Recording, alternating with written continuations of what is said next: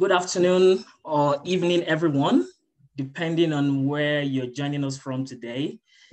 Thank you for taking out the time to join our fireside chat today. I can see that our guests are already around. Hi, Annaliisa. Hi, Eric. Hi, Moyo. Before I go on to introduce our moderator for today, I would like to briefly talk about the ITL network and what we do. We are registered not-for-profit under the Canadian Not-for-Profit Corporations Act, and we seek to promote and foster diversity and inclusion in the Canadian legal market. Our mission is to assist internationally trained lawyers and internationally trained law graduates throughout the licensing process by promoting a strong network for diversity and growth. We provide ITLs with opportunities to network and socialize, which is one of the things we're doing here today, and also to advocate for them with all relevant bodies and stakeholders. Our vision is geared towards changing the narrative and perception of internationally trained lawyers and internationally trained law graduates within the Canadian legal landscape. I also like to give a shout out to some of our directors here today. I can see Idayat is around, Cynthia, Sean Smith, Monica. Now diving into our focus today, I would like to introduce our fireside chat moderator, Moyosore Balogun. Moyo is licensed to practice law in the province of Ontario and also in Nigeria. She got called to the Nigerian bar at the age of 21 and to the Ontario bar at the age of 23. She articled at the City Solicitor's Office, City of London, London, Ontario, and she also acts as one of the solicitors at the City of London, City Solicitor's Office in London, Ontario. She received a Master's of Laws from the University of Toronto, and she's also very passionate about wrongful crimes, wrongful convictions, rather, especially in Nigeria. She has a YouTube channel where she creates content for internationally trained lawyers to help them cross the ordeal of getting licensed in Canada after she herself went through the journey. Please join me in welcoming to the fireside chat, Moyosore Balogun. Over to you, Moyo. Thank you very much, Kenny, for introducing me. Can everyone hear me? The thumbs up? Okay, thank you. Yeah, thank you very much, Kenny, for introducing me. Also, thank you to the leadership of the ITL network, for organizing this meeting today, because I'm positive that it is going to be very, very useful. I'm also very excited today to introduce our guests. We have two people who will be speaking today, and our first guest is Annaliisa Sando, while our second guest is Eric Pai. And I'm going to start today by reading both of their bios, and I'm going to start with Annaliisa's bio. Annaliisa Sando is the manager of student recruitment and programs in Alberta, and she's responsible for managing the recruitment of law students and the summer and articling student programs in Calgary and Edmonton. Annaliisa is actively involved in law school recruitment activities, interviewing students, performance reviews, and mentoring. Prior to her current role, Annaliisa maintained a general corporate commercial practice for several years at a large Calgary-based law firm, and then at a medium-sized Calgary firm. In her role as an associate lawyer, Annaliisa advised clients on a broad range of matters, including corporate organization and restructuring, mergers and acquisitions, new business startups, and shareholder disputes. Annaliisa gained in-house legal experience during secondments to a large oil and gas company, as well as a major Canadian airline. Annaliisa, we are very excited to have you here today, and we can't wait for you to share with us, your wealth of knowledge. Welcome. I would also like to read Eric's bio. Eric is responsible for supporting practice readiness education program prep students who are seeking articling position roles and developing support services for all prep students. He holds a Bachelor of Arts in Psychology from McMaster University, as well as a certificate in career and academic advising, and he is certified as a resume specialist. Eric is also certified in strong interest inventory, which enables him to provide students with dynamic career direction and insights into options that align with their interests and abilities. His prior experience includes international and domestic roles in corporate training, employee relations, recruitment, and language teaching. Eric, you're welcome today. We are very excited to, have you guys here with us, and we can't wait to dive into the conversation. So without, we don't want to waste any more time. We're going to start this conversation by talking about articling. And I'll just like to say that if any of you have any questions, that you like either Eric or Annaliisa to address, you can just leave them, you can type them out in the chat session. And once we're done, once the two speakers are done, if we have enough time, I'm sure they will, answer your questions. So like I said, we're going to dive into today's conversation, and I want us to, talk about articling. And, obviously there are several steps in the licensing process, and, it's different in every province. I'm licensed to practice law in Ontario. So I had to, take the NT exams. I had to write the bar exams, the Ontario bar exams. And I also had to, article at the City of London. And I found, the articling process, I found that the articling process for me was very, very challenging. And I know that a lot of ITLs today who are here, can relate to that as well. I applied for 10 positions or about 12 positions. And I only got a call back from the City of London, and that was the only interview that I did, and that was the only position that I did. And that was the only interview I did, and that was the job I ended up, taking. And I've also had this conversation with several ITLs, and people can relate to my story as well. A lot of ITLs, tell me that getting an articling position is very difficult, and this is, for them, the most difficult part of the licensing process. And I also get a lot of questions. People are asking me, how were you able to secure an articling position? I've applied for about 30 or more articling positions, some people even 40 articling positions, and still nothing, and for the longest time, whenever people, asked me how I was able to secure an articling position, I didn't really have an answer. I didn't really know how, it was only the city, the position at the City of London that clicked, after applying to 10 places. So I had to just take a few steps back, and I also spoke with my employer just to get some more insight. Like, what was it that I did differently? How was I able to get this position out of over 100 people that applied? What was it that I did that made me stand out?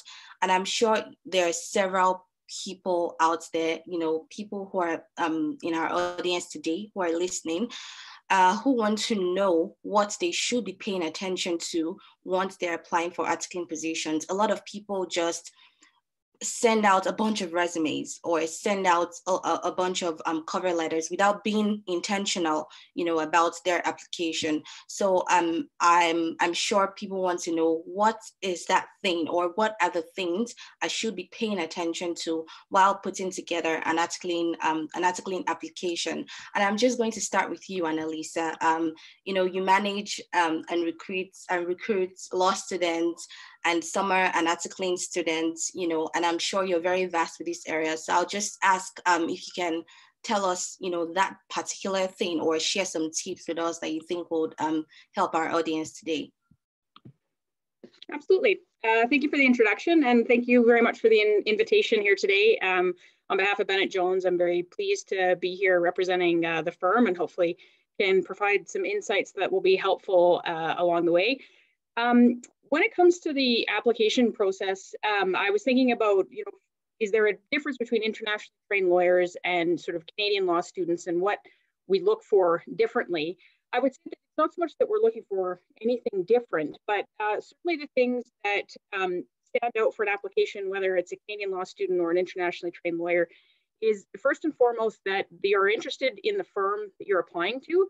So when you get an application that feels very generic, or it's just addressed to, whoever it may concern, the hiring manager, and rather than addressing, I'm interested in working at Bennett Jones or at Denton's or whatever firm it is, or any, place you're applying, it very quickly can kind of screen people out if you just read it and you go, why does this person want to work here?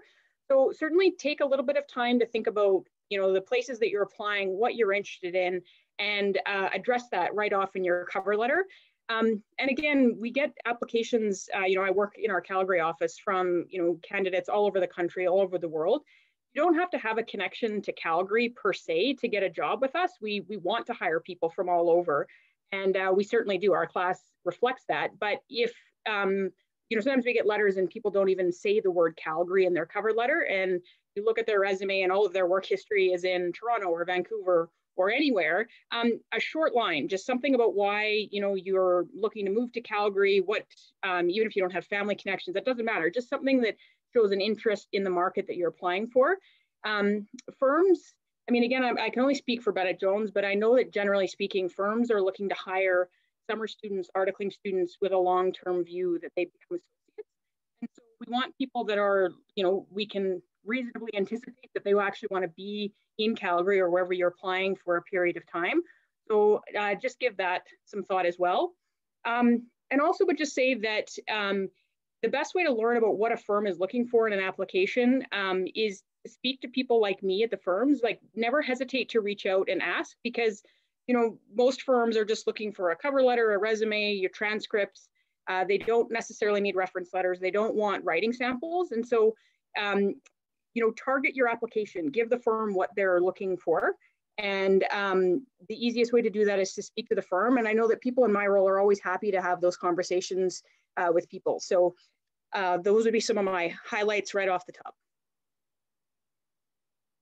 Thank you very much, Annaliisa. And I really can relate to what you said about having a connection to the location of the firm. I remember during my articling interview, I've always lived in Toronto, and all of a sudden I wanted to move to London. I was asked, why London? Why you pick London?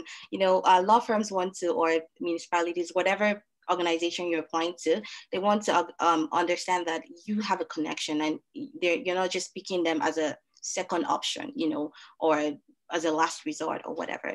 Thank you very much. Eric, do you have anything to add to what Annaliisa has said?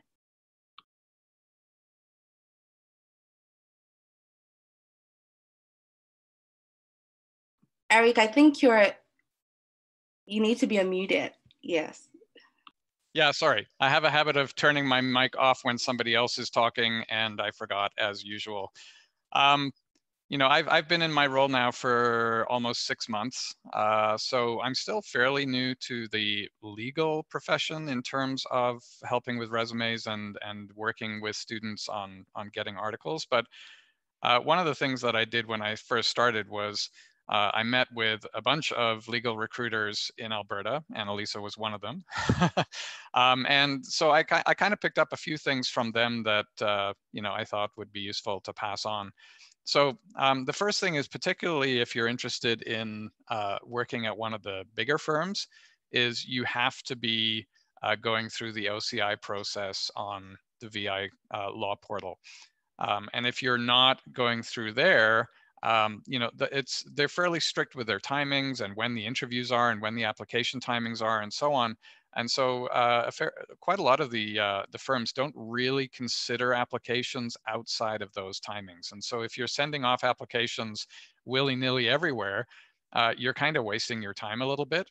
Unless you just happen to hit a firm that has an immediate need for somebody off cycle and the timing is right, you're kind of wasting your time there. So that's one thing to be aware of. Another thing that's really important, and this is important whether you're a lawyer or a law student or an accountant or whatever, is, what is the firm buying? And this kind of draws on what Annaliisa said about, knowing a little bit about the firm, being able to write about that in your cover letter, being able to kind of tailor your resume to that firm. But what are they buying? And how is it that you meet those requirements that they're looking for, and make sure that you're highlighting stuff that is relevant to the firm, the kind of law they do, the location they're in, all those kinds of things. What I find in a lot of resumes is that there's far too much information, and that a lot of the information is irrelevant because the person is packing in everything they've ever done in any job, whether it be legal or not, that they think is good. And so you really have to edit and make sure that you're really focusing on the priorities of the firm in your application. The third thing I would say is, you know, a lot of times in the resumes that I look at for the students that I work with, you know, people are claiming to have time management skills, and they're claiming to have problem solving skills, and they're claiming to have communication skills. The problem is that every single person who applies for a job claims to have those same skills. And so it becomes noise unless you provide some kind of proof. So for example, if you're claiming to have entrepreneurial skills, you want to give an example of when you showed that. So for example, and I'm going to read this because I made some notes ahead of this. After several of my classmates mentioned to me that they needed help with classroom presentation skills, I set up a new Toastmasters group. We were able to get some guest speakers in, including our MLA, and practice in a safe environment. Now that there, if you're saying I have entrepreneurial skills, that example there, and that could be in a profile, it could be in one of your job descriptions, it could be part of one of your volunteer activities. But now we've got a story, we've got a context, and your claim is believable. And so you need to be backing up all of the things that you're stating in your cover letter. I have this, I have this, I have this. It's like, well, you know, show me, tell me, make me believe you. The next thing I would say is also, and this is some of the feedback that I got from a lot of the recruiters I talked to, is that your interests are important. And so I see a lot of people who kind of, you know, they cram in all their education and their volunteer activities and so on, but a lot of times, because articling students aren't necessarily expected to be expert lawyers yet, the recruiters are looking for, what kind of person are you? Who are you? How are you going to fit into our firm? And the interests can say a lot about that. Again, though, you have to kind of add some color there. You can't just really say, you know, my interests are reading, running, and travel, because, okay, everybody has those interests, I'm guessing, at least to some extent. So tell me something about that. So again, I'm going to read this, but for example, if you're claiming reading as an interest, you could perhaps give some color to it by saying, I challenge myself to read 2 books monthly, 1 fiction, 1 nonfiction, outside of my school reading. I just finished reading Final Disclosure by Beverly McLaughlin, former Chief Justice of the Canadian Supreme Court, that looks at what justice means in the courts and on the streets.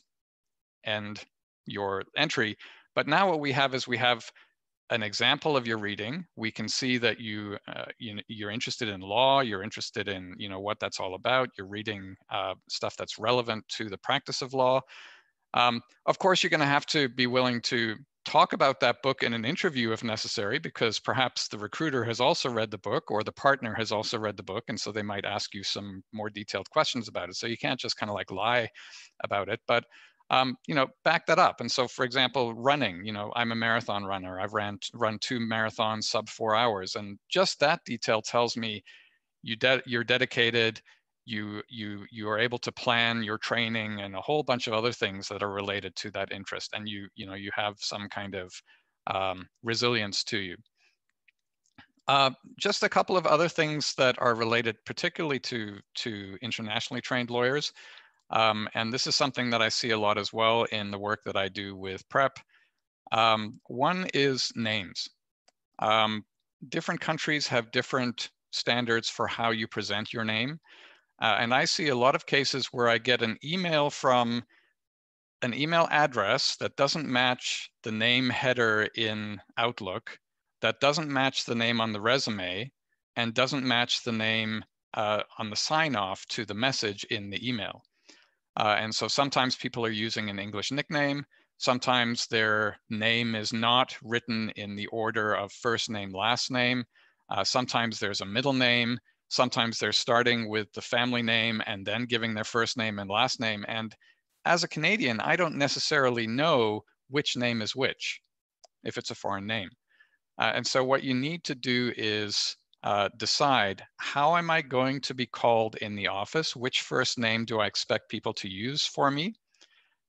What's my family name? And just use those 2. The reason for this being, number one, recruiters may be unsure what to call you when they interview you. They may be unsure what name to address an invitation letter to. But even more important, your application could get lost because they may have you filed in a database under one name and they're getting communication under another name and they think that this is two different people. So be really, really careful about that. And the final thing I would say in the formatting of resumes, different countries have different kind of ways of reading and different ways of looking at written material and understanding it. I spent 12 years in Japan, and when I first got there, I was blown away by the look of the newspaper because it just looked like noise, partly because they write from top to bottom as opposed to left to right, but also just the density of material and the amount of bolding and the amount of all kinds of other things that are very different from the way that a Western person would look at text. And so be careful about how you're formatting your application so that a recruiter, when they look at it, is not looking at it and going, oh, this is horrible, but is actually kind of looking at it and going, oh, this is an attractive document. I want to find out more. I want to kind of dive into this because it's inviting. Okay. I know that's a lot. There are lots of other things too, but I just thought that those were some things that I could offer. Thank you. Yeah, and I don't know how Annaliisa would respond to some of those from her viewpoint, where she's on the other side of the desk kind of thing from where I am. No disagreement here, and the interest section is one that I personally am a real sucker for, and everything you highlighted, I certainly agree with, especially. Yeah, you guys have shared a lot of helpful tips and information. And just to add to what you said, Eric, about the interest. So in my resume, I had written that I love reading, obviously. And you said, you know, almost everyone would include that in their resume. But I included the title of the book that I read. And during my interview, I was asked about it. You know, you said you read Smart Money Woman. Tell us about the book.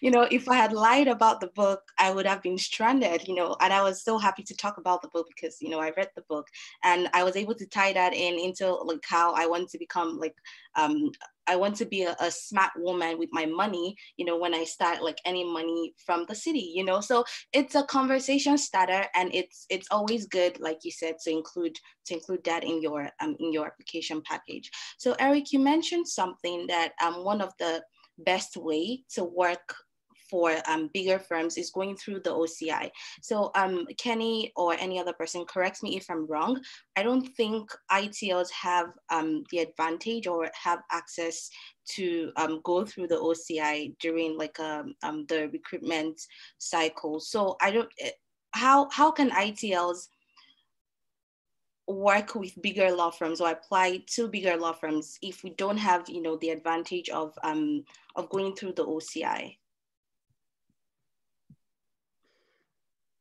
I can speak to that if it would be helpful. So yeah, like we have 3 recruitment cycles where we hire first-year law students, second-year law students, and articling students. The students that we hire in the 1L and the 2L recruits, they typically, we give them articling offers once they've summered with us. And for people who are internationally trained lawyers, you may not have the same ready access when you're in a Canadian law school and you see all the posters go out, you know what all the timing is. So I couldn't necessarily speak to how you can become aware of those dates. So I don't know if your organization can post them somewhere, but like for instance, the 1L recruit is coming up this February. So we'll be taking applications the last week of January, interviewing in February for 1L positions. And so we do see applications from internationally trained lawyers in these recruits. And it's not to say that you can't get an interview or a job through this process, but the caution is just that if you've already graduated law school internationally and you're looking to article, when we're hiring 1L students for, you know, summer 2021, if you're ready to article, that may not be as attractive to you because you're looking to start articling right away. Whereas if you get hired in this process, you would summer with us in 2021, you would get an articling offer, but then you wouldn't article until like 2 years out kind of thing. So again, firms can adjust that. And we've had instances where, you know, people get hired in off-cycle recruits and that kind of thing. But the reason why those law school processes, so the 1L and the 2L recruits can be, I think, frustrating for internationally trained lawyers is that the firms generally are looking for 1L and 2L law students as opposed to articling students. So that's just something to keep in mind. But it's not to say that you can't get an interview and you can't get hired through that process. And another thing I would just add is having your NCA certificate or your LLM completed when you're applying for a cycle is, just speaking from Bennett Jones, it is sort of a big deal on our end that you have your NCA certificate in hand already, so that when an articling cycle comes around, you're ready to start. I guess we had an issue one year where we hired somebody who was like, I anticipate having my NCA certificate, in 6 months from now when I start, but then they didn't. And so then when that cycle rolled around, we were short a student.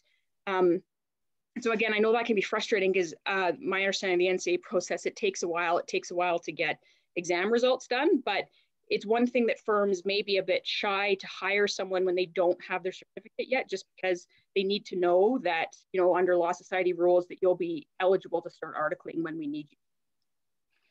Yeah, if I can just add to that, I would say, if you're applying for 1L or 2L summer positions, you can do that while you are still in the NCA process, at least at some firms. The other thing I would say is that any law student can get an account on VI Law portal. And so you can register, you can input your information from where you got your original law degree, you can put some information in about your NCA status.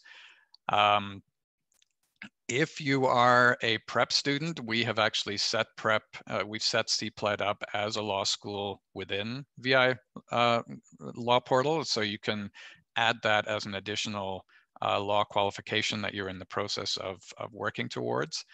But the great thing is that once you're registered with VI Law Portal, you can see the schedule of when the OCIs are that are coming up. And so that's something that a lot of the ITLs are missing, not being affiliated with a law school in Canada and not having the access to the career offices there, is knowing that schedule. But by being registered, I'm registered as both a student and as an employer somehow, even though I'm not an employer, but I'm getting notifications every time a new OCI is announced, or every time a new kind of chunk of OCIs for a particular area comes up. I get an email saying this cycle is opening, here are some deadlines, and so you can be made aware the same way. Thank you very much, Eric. That's very helpful to know that, there's a portal you can register to and get, these types of information, because they're always very helpful to know about. You mentioned something when you were talking the first time about fitting into the culture. And I just want us to talk a little bit about this. And, a lot of ITLs are coming from different backgrounds, different countries, obviously different from the Canadian culture.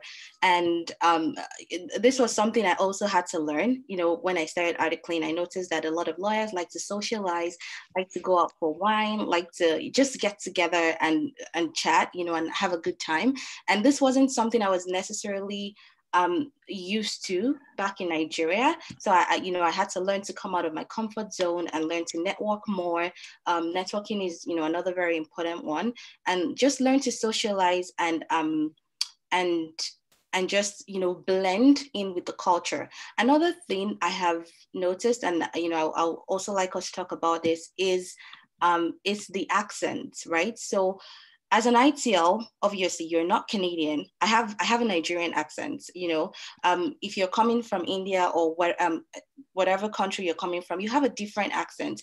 And I remember, just when I started articling, just struggling with people saying, oh, I can't understand what you're saying, or I can't, hear what you're saying. And I had to learn how to, sort of, I'm not saying change your accent, because that's not what I'm saying, but I had to learn how to pronounce some of my words differently, so I could be heard better, because I speak for a living. I go to court, and when I'm before a judge, the judge needs to understand what I'm seeing, you know. So I'd just like to hear what you guys have to say about this. What are ways by which ITLs can fit into the culture, into the Canadian culture? Like you said, Eric, someone you stayed in Japan, and the way things are done there, it's absolutely different from the way things are done here in Canada. So what are the ways by which you would recommend ITLs to you know, fit into the culture without, you know, erasing your identity, or without trying to erase who you are?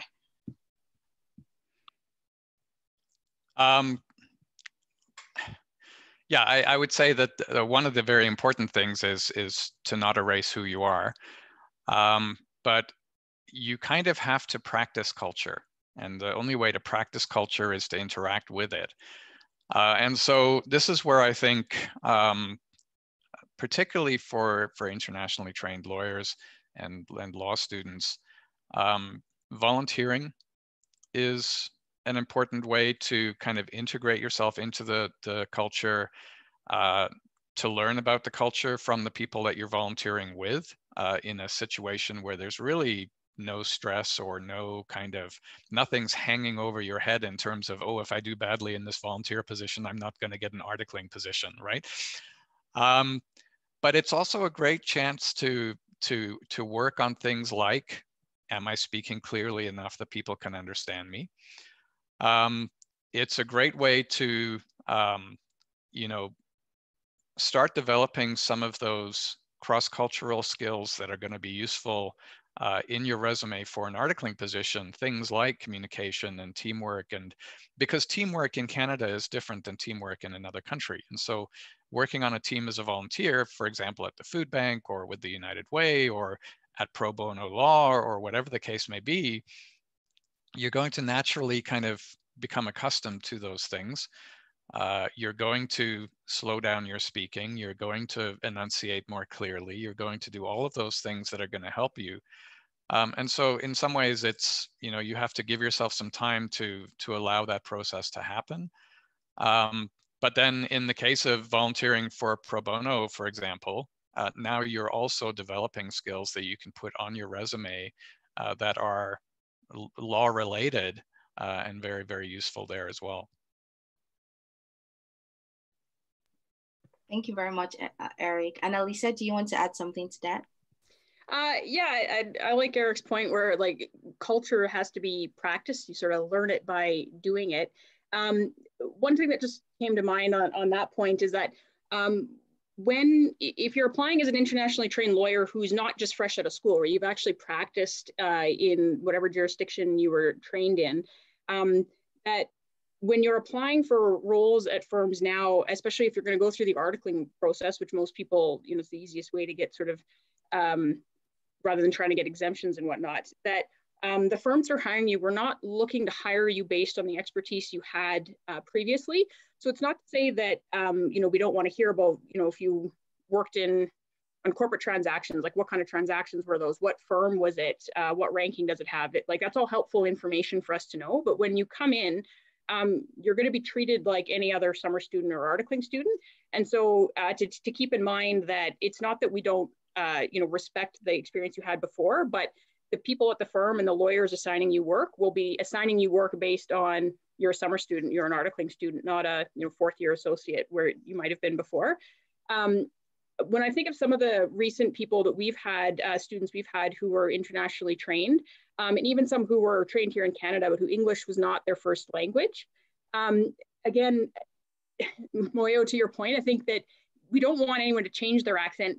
There might have to just be more conscious effort on pronouncing words, but we haven't found that to be a hindrance to people. And, you know, the firm we had one student in particular, she was French Canadian, and we kind of gave her some extra supports outside of the rest of the students just to help her kind of get up to speed on her English writing, which she did. And, you know, we hired her back and everything was great. But it's certainly not something that's a hindrance. It's more just, yeah, making sure that you're slowing down and people can understand you. But otherwise, an accent, we've got lots of people at our work who have an accent, people who are litigators, and Moya, to your point, are in court and people can understand them. So I think there's more patience out there.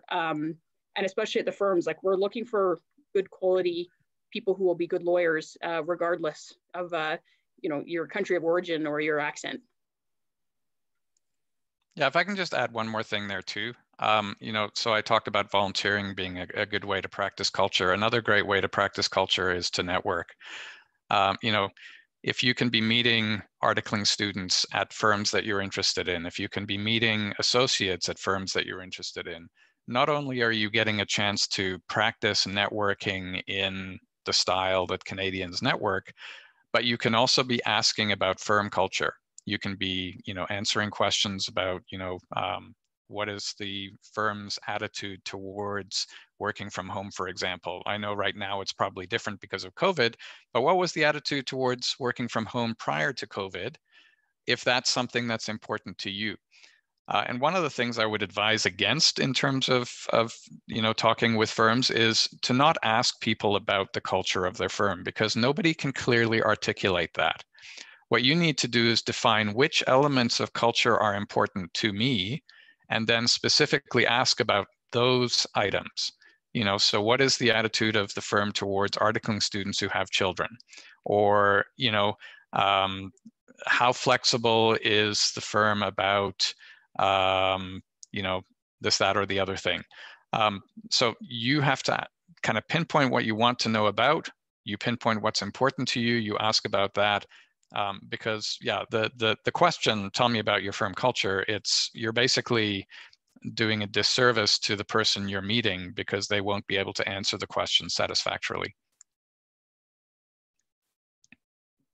Thank you very much, Eric and Annaliisa. What you guys said about networking and volunteering is, I absolutely agree, is very, very important. I remember when I came to Canada as well, like I came in 2016 September, and the first thing I did was to volunteer at the law firm as a legal assistant. And after that, it was through that volunteering process that I got hired back as a legal assistant, and I started getting paid. So volunteering is a good way to integrate yourself into culture. Also, I want to know what you guys think about networking. Very, very, very important tool, in Canada today, especially in the legal profession. And we have LinkedIn now, and other platforms that people can reach out to other people, and connect with them. So what are some of the tips you can share about networking and reaching out to people? I remember Kenny reached out to me on Instagram, and that was how we connected. So are there like certain platforms that you shouldn't reach out to lawyers on, or are there more acceptable platforms? What are some of the networking tips that you can share with us today? I'll start with Annaliisa. I'm just thinking for like the internationally trained lawyers, I'm not sure that I have the best answers on networking.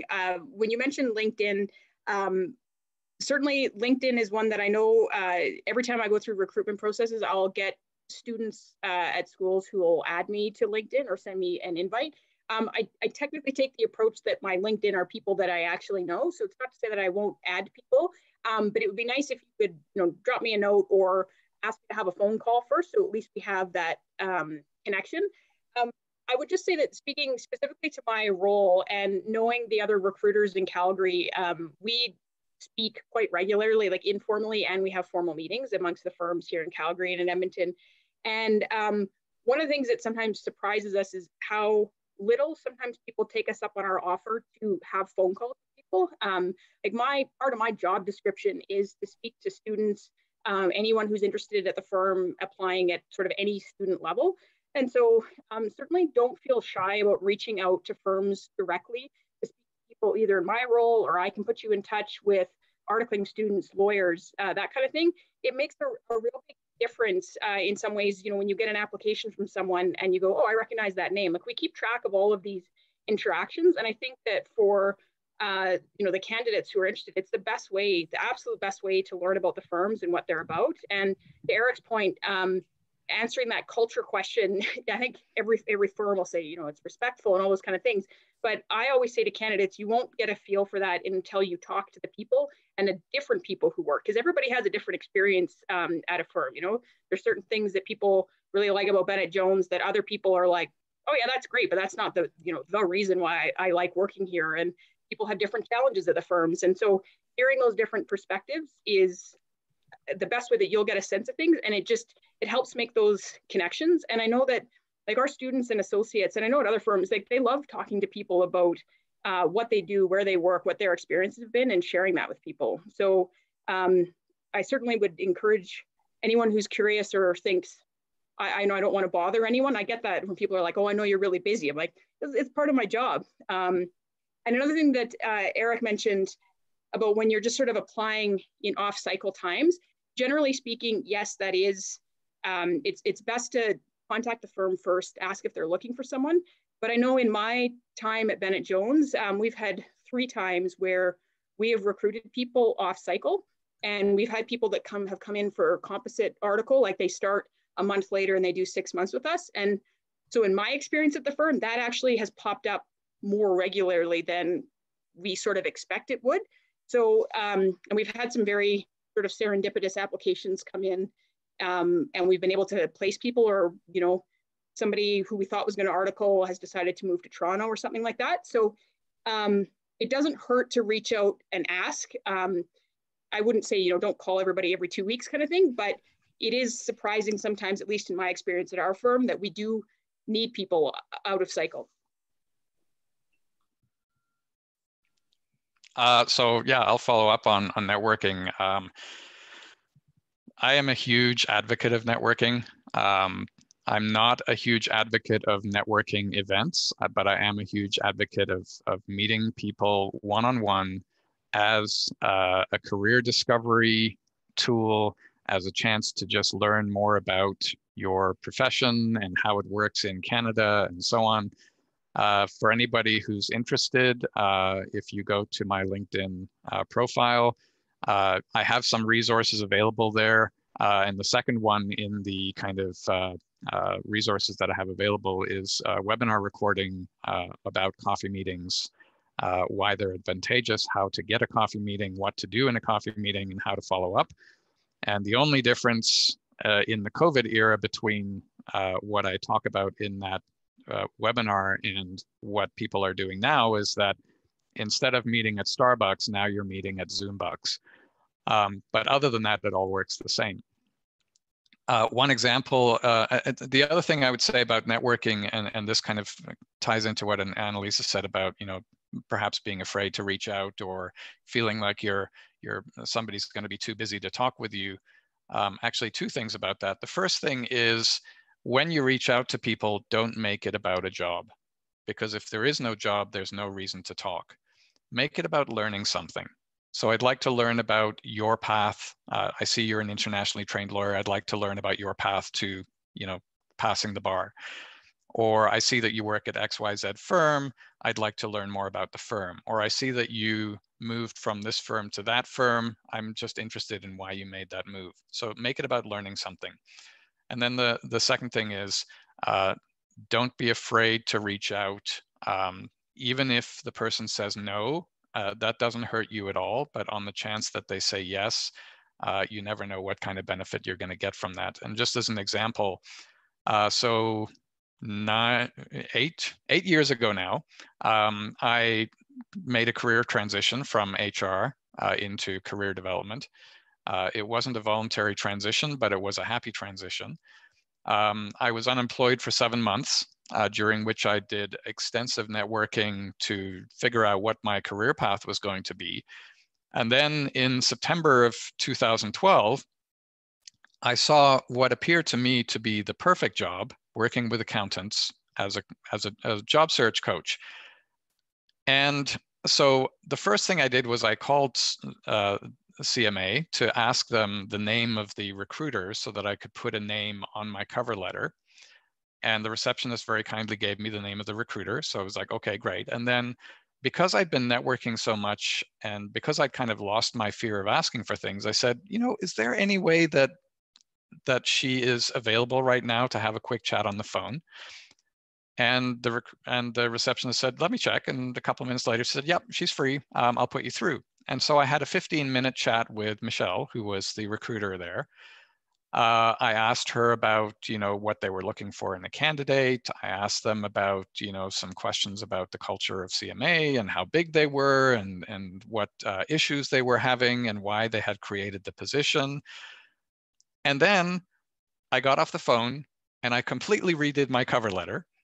And I jigged some bits in my resume to make sure that I was hitting on the points that we talked about.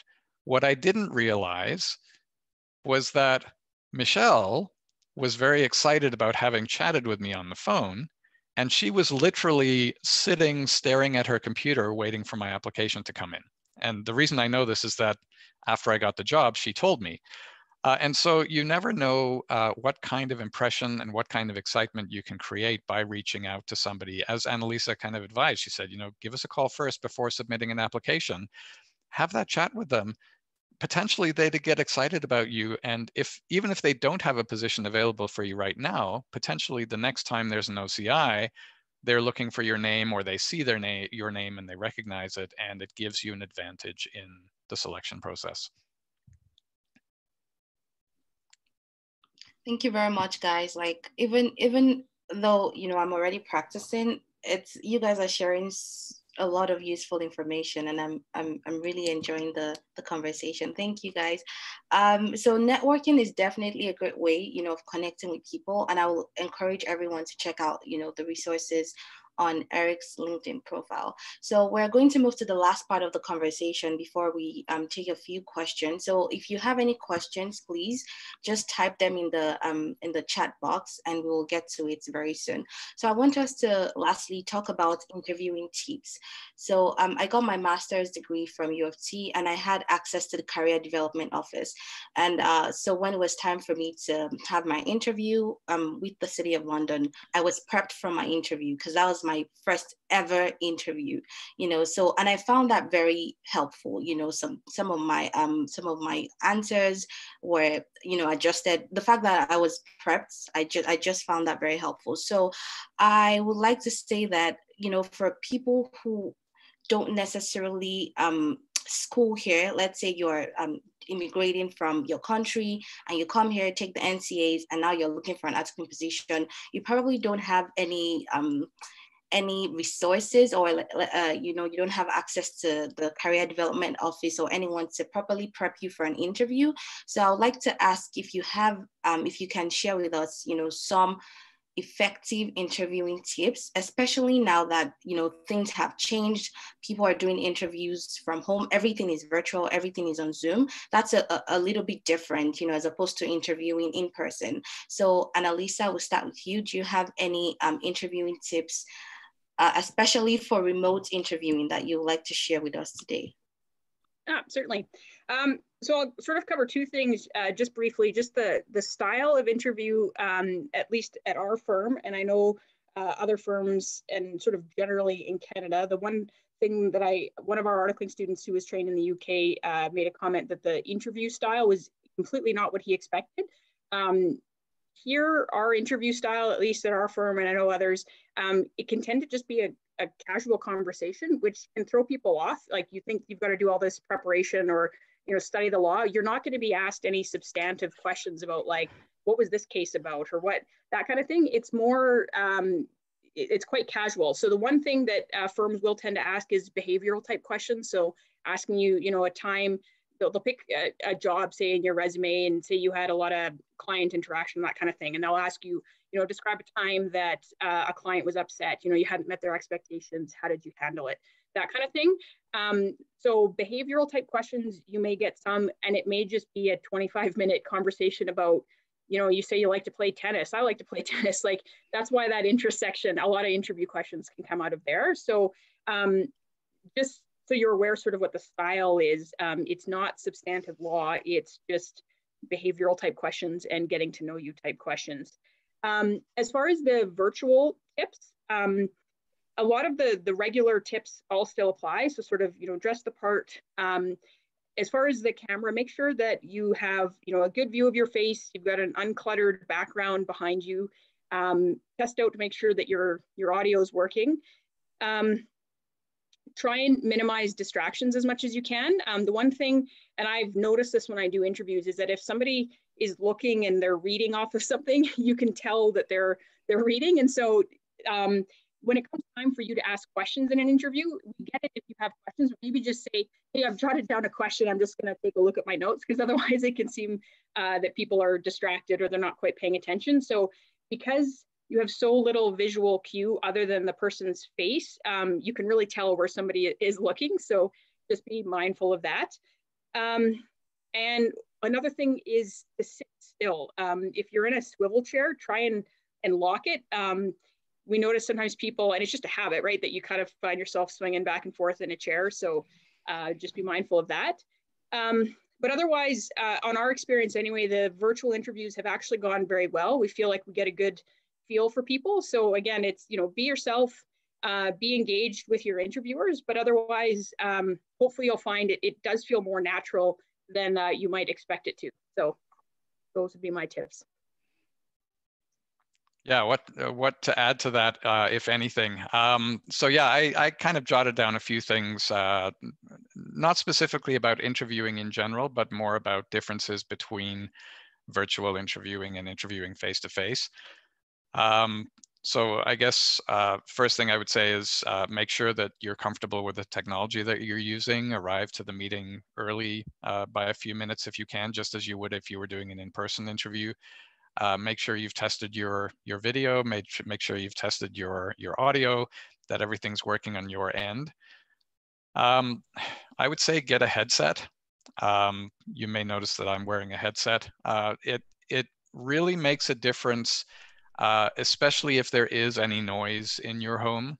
So, if you have kids or if you're living with other people that may make a noise, this will help to cut things out. It also makes your voice sound a little bit more like your regular voice as opposed to some kind of tin robot speaking at you. If you have an older computer, turn off all the other software on that computer so that there's no possibility of interference there. If you're living with other people and it's possible, ask them to get off the internet while you're having your meeting, just in case bandwidth is an issue. If you're using a laptop, if you can kind of raise it up a little bit on a pedestal so that you don't get kind of selfie face, which is a video taken from below you, which tends to give funny angles. Also, this kind of goes to what Annaliisa said about, if you're reading, people can tell. What often happens in a meeting like this is you can see yourself and you can see the person you're talking to, but those images are below the camera, and so it looks like you're not really making eye contact. So if you're looking to have that eye contact feel, what I do is I minimize down the window for Zoom or whatever platform, and I move it up so that the person who I'm speaking to, their image is right under the camera. And so that's a good way to make sure that your eyes are up at camera level and that you're kind of creating that feeling of eye contact. I would say one of the things with meetings like this is that people tend not to move very much if they're not on a swivel chair. But be aware of the fact that motion is going to help make things feel more like you're having a conversation. So don't be afraid to use your hands. That shows that you're interested. It shows that you're engaged. Move your head a little bit. Be expressive with your face. Smile. Those kinds of things. There's a tendency in these meetings to feel a little bit nervous, and so people kind of sit like this, and it gives the wrong impression. Don't do like I do and sit in front of your hutch with all of your dishes and stuff. Try to have a plain or relatively unbusy background. And yeah, I agree with Annaliisa. Dress the part. We all see and hear jokes about people who wear a nice shirt on top, but underneath they're wearing like pajama pants or things like that. It's amazing how your body language and your presence will change if you're wearing a full suit. And so put the pants on, even if you want to, put the shoes on, so that you physically feel like you're in an interview, because that's going to maybe subtly change the way that you interact with the other person, but that'll be a positive interaction. Thank you guys for sharing. Those were very, very solid tips. And Annaliisa, I could really relate to what you said about most interviews being a casual conversation. I remember my interview, I had crammed a lot of cases, a lot of sections from the Municipal Act. And, you know, when I went for the interview, I was being asked about a book that I read. Yeah. I didn't see that coming, but yeah, you are absolutely correct. Thank you guys for sharing those tips. So we're running out of time, so we're going to take questions now. Guys, if you have any questions, make sure you send them to the chat box. Okay. But I'll just take read out a few of the questions we already have. So the first question is it advisable to start applying for articling positions before taking the NCAs?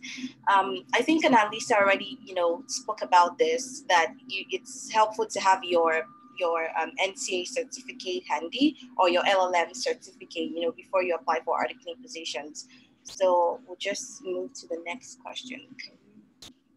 Okay, so we don't have any other questions. Okay. Someone just sent in their question, sorry. Guys, please keep your questions coming in so that we can address them before we run out of time. Okay, so is it useful stating your area of interest in your cover letter? I think Annaliisa already covered this as well, and Eric as well. They said you should state your interest and not just write your interest. For example, reading. Tell us what book you read. I'll let you guys add to it if you have any other things. I would just say it goes hand in hand with learning about what the firm does. So if you're applying to a large full service law firm like ours, you don't need. The one thing is that if you come in as a summer student or as an articling student, you're going to have to do a little bit of everything throughout your articling year. So even if you ultimately, you know, want to do commercial, like oil and gas transactions kind of thing, you can state that in your interest. But just be careful that you aren't too narrow where you're like, I only want to be a tax lawyer and tax is all I ever want to do, because it could turn you off firms that are like, well, you're going to have to do some other stuff other than tax. And also, you don't need to list everything. Like if it's a full service law firm, you don't need to say, I'm interested in litigation and corporate work and banking. Like you don't need to do that. So if you do have a strong interest in something, just make sure that it's not too niche that the firm might look at it and go, well, I don't know how many tax lawyers we need in that articling class. So maybe not. So just be aware of what the firm does and what the expectation will be of you as an articling student. Yeah, I was going to say something very similar, and this is an example of where it pays to do your research. You know, if you have a particular law interest and the firm you're applying to does that kind of law, then mention it.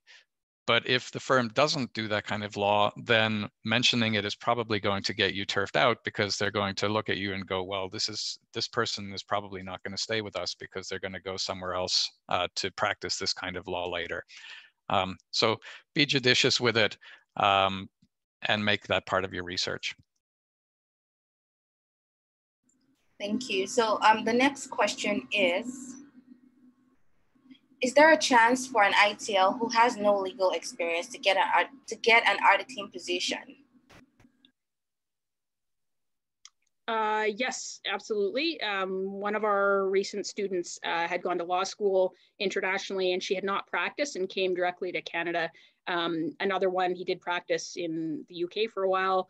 Another one had practiced in India for a while. So no, we don't only hire people who have legal experience. If you've gone to law school and now you're just looking to article like any other student sort of directly out of school, we certainly look at that as well. Yeah, I would agree. I have a student who got an articling position a couple of months ago, who had gotten her law degree, I think 11 or 12 years ago in her home country, had then moved to Canada with her husband and promptly had a couple of children and did not work at all for the entire 11 years in law or in anything else. But she was able to get an articling position. And I will say that she networked very, very heavily. And I think that was probably the secret to her success. Yeah, and I definitely agree with you guys because I did not have any experience, any legal experience in Nigeria. You know, I was done with law school and I came to Canada and I was still able to get an articling position. So the answer to that is definitely yes.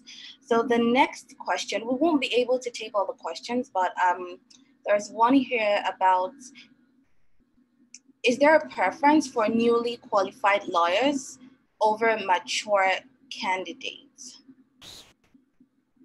So I think the person is, Annaliisa, do you want to go? Sure, I would say that no, there isn't a preference. And I think I saw somebody else had a question about, you know, if you do have several years experience, should you mention that you're willing to start from scratch? I would say yes, absolutely, just because that will be the expectation as you come in from an articling student. Part of what we're evaluating is whether we think candidates are going to sort of play well as a team, and that, you know, sometimes when you're articling, some of the jobs are not that glamorous at times where you've got to, you know, run a share certificate next door and that kind of thing. So we want somebody that even if you've been practicing for several years, you're going to have to do all of the kinds of articling work that students are expected to do despite your previous experience. So just, we do want to get a sense that somebody's going to be a team player and is going to sort of learn from the ground up. And it's not to say, like, we have lawyers sometimes who will make a comment where like, oh, this articling student is operating way above their level. And it's like, well, yeah, because they have previous experience, but certainly not necessary. And also just be aware that you'll need to kind of start at the articling level and move up. I would only add one thing there. So I used to recruit English language teachers, and there were a lot of people who applied for jobs at the company I was recruiting for who had extensive English language teaching experience. And we didn't hire them because they weren't going to be willing to change their style of teaching to match what we were looking for.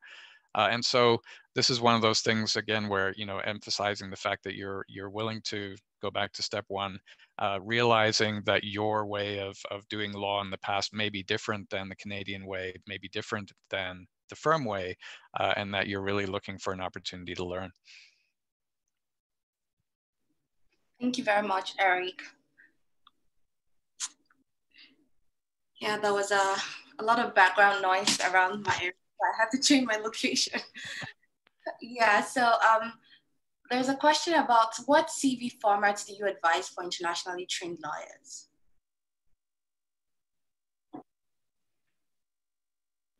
Or sorry, what CV or resume formats do you advise for internationally trained lawyers?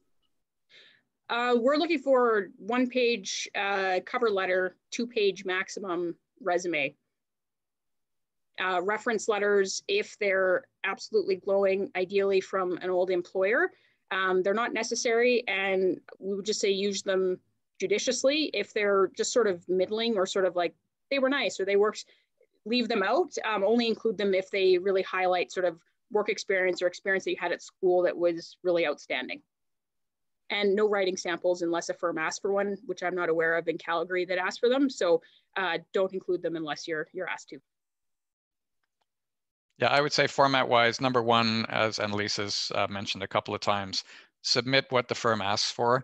Part of the whole assessment of you as an applicant is, can you follow instructions? And so follow instructions. The feedback that I've gotten from legal recruiters in Alberta and also from some outside Alberta is that you lead with your education and then follow that up with your work experience and then follow that up with volunteer work and then interests. Those, I think if you include those 4 sections, you're doing well. And I'd say the 2-page rule does seem to be pretty standard across the board. So again, that goes back to what I said is don't include everything you've ever done in your entire life. Leave out the things that aren't relevant. And then it may mean that you leave out some jobs. It may mean that you leave out some education because it's not going to really help you overly. And yeah, be concise and you should do fine. Thank you very much, Annaliisa and Eric. I think we'll just take about 2 or 3 more questions and then we'll just wrap up this conversation. So I know an associate lawyer in a law firm and he or she had recommended me to apply. Can I put the lawyer's name in my cover letter for a reference? Would that be beneficial or detrimental in any way? And how do Canadian law firms view the aspect of referrals in a cover letter? I can answer the absolutely. If you've had contacts at a law firm, certainly mention them in your cover letter. Just make sure that the interaction that you had was significant enough that that person would remember it. Oftentimes, if I see that in a cover letter, I'll pick up the phone and call the associate or lawyer and say, hey, so-and-so has applied. They mentioned that they met with you. Can you give me a little bit of background on that? So if it was just a passing, like you met me at a career fair and we said hello, don't include that, because if I don't remember that, then I'm like, shoot, who was that person? So yes, absolutely, those things, those kind of connections can be very helpful. And so what was the second part of the question? So the person is asking, how do Canadian law firms view the aspect of referrals in a cover letter? I think it's still the same, still the same thing, asking how firms view, referrals. I would say positively, and again, they're absolutely not necessary. Like most of the people that we hire have never, like maybe they've had a phone call with an articling student or whatever, but we hire people all the time who don't have that connection. So as I said, if it's a significant enough sort of conversation and it was positive on both sides of the equation, it'll only help you. So no downside for including those. I would echo what Annaliisa said, and the only thing I would add is that this is one of the advantages of having these one-on-one networking meetings, is that hopefully those meetings will be memorable enough that they can be used in this kind of situation. Thank you, guys. So the next question is, if all of your work experience is not in the legal profession, how can you go about constructing your resume? I would say that, when we're looking to hire summer and articling students, we don't expect you to have any legal experience whatsoever. We expect that you went to law school or are in law school, but otherwise the work experience that you have, it would be out of the ordinary to have legal experience, before finishing law school anyway. So it's the same sort of construct on our end, that when list your work history, highlight things that you did that were part of your duties that you think are going to translate well into law. And it doesn't matter what that work history is. Like we, hire people who have serving jobs, who have worked in offices, who've worked on farms, one who was a miner recently, one who was a nurse. So it doesn't matter what that work experience is. It's how you relate what it is you did, the skills that you learned, and how you're going to translate them into being a successful, articling student and lawyer. So don't get hung up on what the work experience is. It's more but like, what did you learn? Did you gain leadership? Did you get promoted over time? Why was that? If you worked somewhere for a really long time, that looks great as well. Did you work while you were in school? It shows that you could balance, competing demands on your time. So we certainly don't expect you to have legal experience, whether you're Canadian trained or foreign trained. And I have nothing to add on that. I would agree completely with what Annaliisa just said. Okay, we'll take one more question. So I'm a mother of 2, and when networking, I feel nervous about mentioning my kids because I feel firms won't want to hire me. Do you have any experience or tips about this? We'll start with Eric. Well, I don't have kids. I don't have any direct experience, but I do have experience of some students who are parents or particularly mothers who have found work as articling students. I think one thing to do is to not make your children the focus of interviews and to not make them the focus of your job search. Yes, you want to support them. Have a game plan for what you're going to do with your kids once you start working, so that if it comes up, that you're able to talk about that plan.